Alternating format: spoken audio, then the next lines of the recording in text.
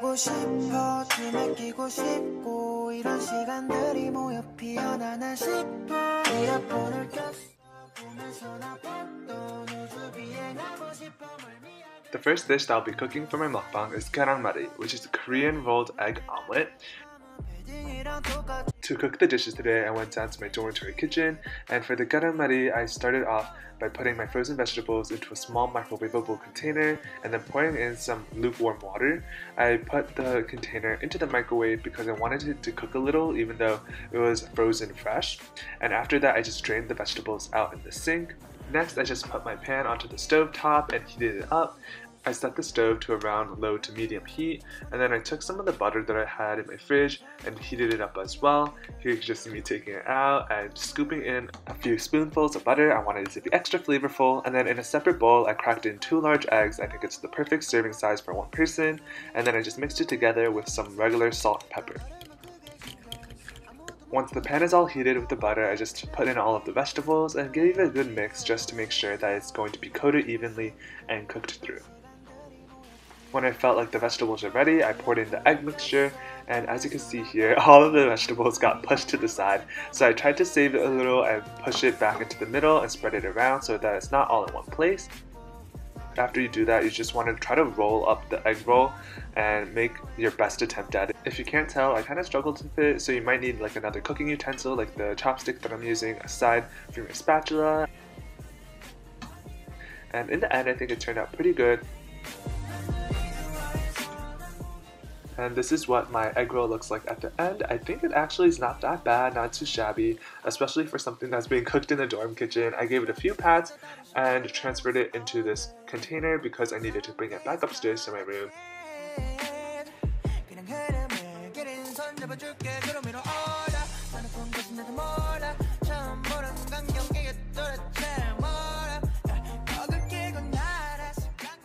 The next dish that I'll be cooking is the Rabokki, and I ended up not using the dumplings because it was just too time consuming, but all the basic ingredients are there. You have the rice cakes, the scallions, cheese, and ramen. And for the ramen, I used the basic Shin ramen, which is one of my favorite brands actually. I think it's super chewy and it has a great texture. And what you want to do is boil some water and put in the ramen, cook it in the pan, pot, whatever you're using to cook your tteokbokki and ramen in. Once the water began to boil a little bit more, I started breaking up the ramen to make sure that it can cook through evenly, and then I added in a sauce pack. To give the ramen a little bit more umami flavor, I also decided to add in some fish bonito flakes, which is a Japanese flavoring soup base, and I mixed it all together and waited for the ramen to cook. While the ramen was cooking, I also decided to prep my tteokbokki, and I bought it in this pre-packaged form, which is super easy to cook as well. And I just took it out with all of the tteokbokki rice cakes and the sauce packets. First, you want to make sure that you're following the instructions. So for my package, it says to rinse the tteokbokki and make sure that it's clean. So I just ran it under some tap water. After washing the rice cakes, I then just drained out the water in the sink. I then saw that my ramen was done cooking, so I transferred it into a bowl so I could begin prepping the tteokbokki. You want to pour in some boiling water into your pan or pot and wait for it to reach this boiling point, and then I just dumped in all of the rice cakes into the water.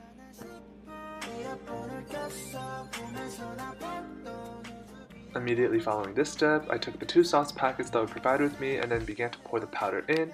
Now I think this might be a rookie mistake on my part, but it turned out to be really spicy, so I'd suggest that you put in as much as you think you could tolerate. But I just put in both of the sauce packets because I thought that was the best option at the time and just waited for it to boil and reach this really nice rich color. After the tteokbokki was done cooking, I just brought everything back up into my room and began mixing the tteokbokki and the ramen together. To help balance out the spice, it's suggested that you also put in some cheese, so that's what I did. This is just regular shredded mozzarella cheese. To give the Rabokki a little bit more color, I also added on some fresh green scallions. Now the next dish I have here is just some kimchi radish, but I actually bought this at the store, so I won't show the cooking process for it.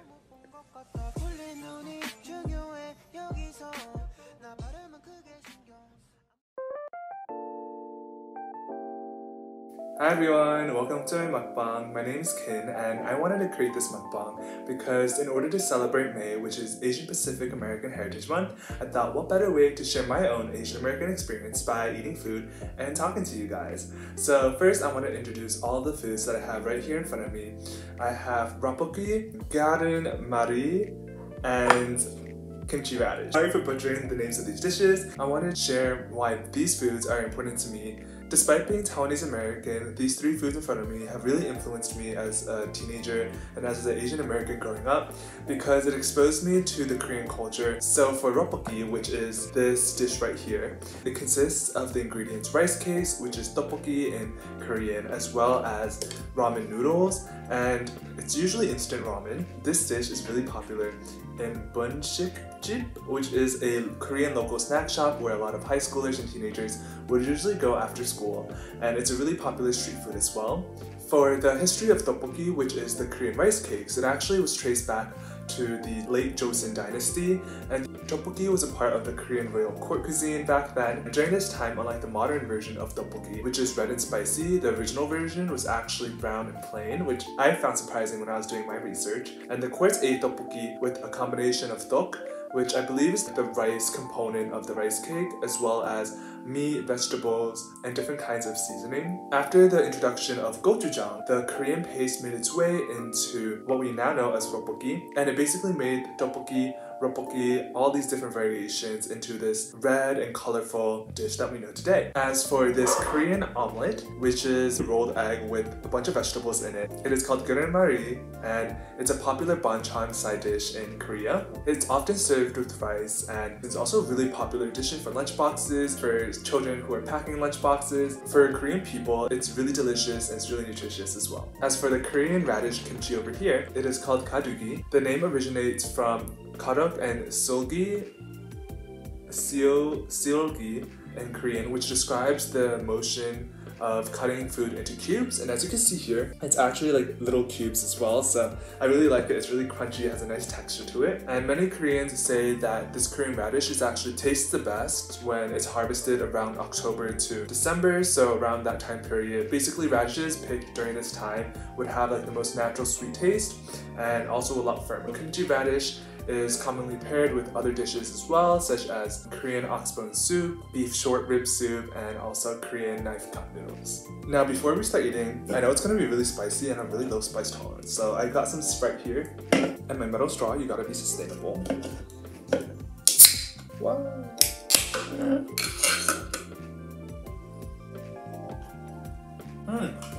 Okay, so first, let's try this Rabokki dish.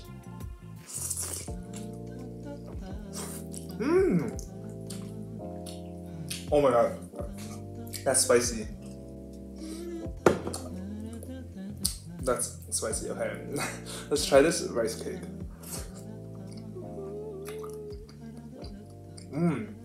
That's really good.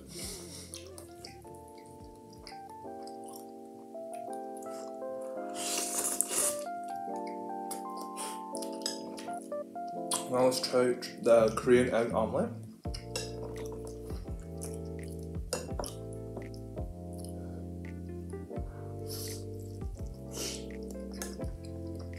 Wait,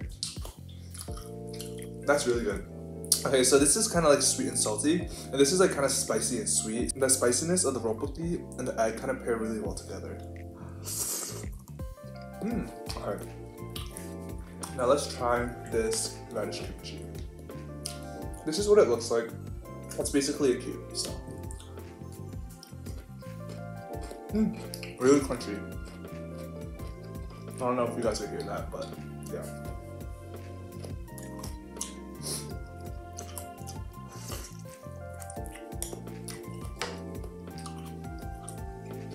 I wanted to first delve into like my childhood and like growing up, what I was kind of like as an Asian American. I would say that as a child, I was definitely kind of the nerdy type in school, and I was the one who always did my homework, and I really didn't play that many video games or like play sports. I'm very unathletic still to this day, and I think that this entire like notion of the model minority myth is kind of what I basically developed in elementary school, at least like subconsciously, because besides from like being a nerd and stuff like that, my parents always sent me to like piano lessons and swimming lessons, like all of the typical kinds of like stereotypical Asian hobbies that one would think of.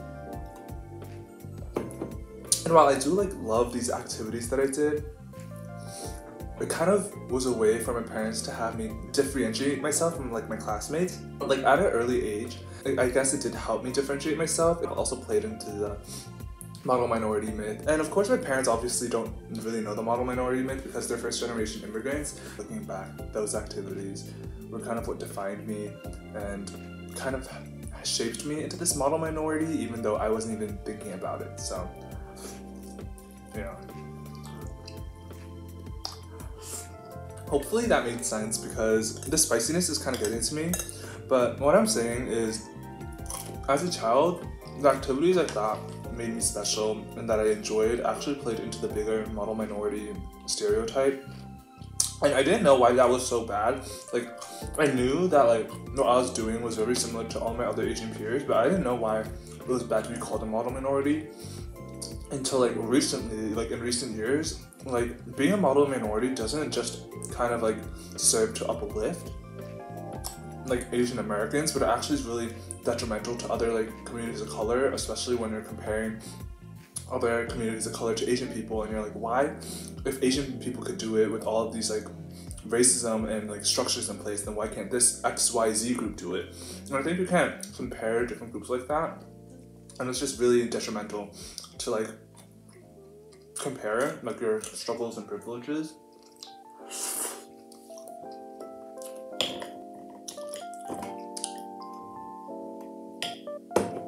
And also, when you're calling Asian people like model minorities, it kind of just shields like underrepresented, underprivileged Asian like Americans as well, because in the broader sense, Asian American is such a big term that encompasses so many different, I guess, Asian subgroups, if you know what I mean.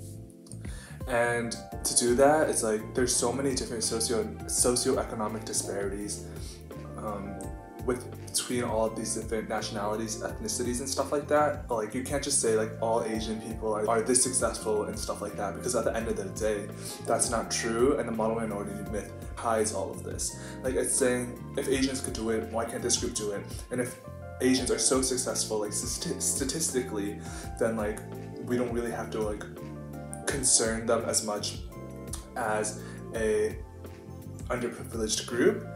So I think that in it of itself is like a really complex topic.